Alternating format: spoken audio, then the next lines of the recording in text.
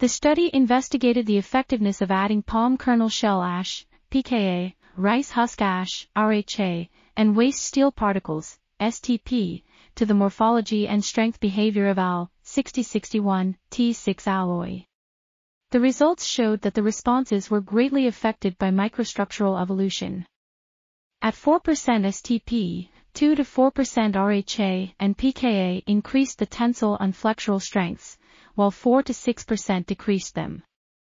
Temperatures between 700 and 800 degrees Celsius favored response improvement, while those between 800 and 900 degrees Celsius were detrimental. The optimal mix was found to be 4.81% pKa, 5.41% RHA, and a stirring temperature of 803 degrees Celsius. The model was validated to have a maximum deviation of less than 5%, indicating its reliability for future predictions. This article was authored by Abayomi Adewale Akinwande, Olanrewaju Seun Adesina, Adeolu Adesoji Adediran, and others.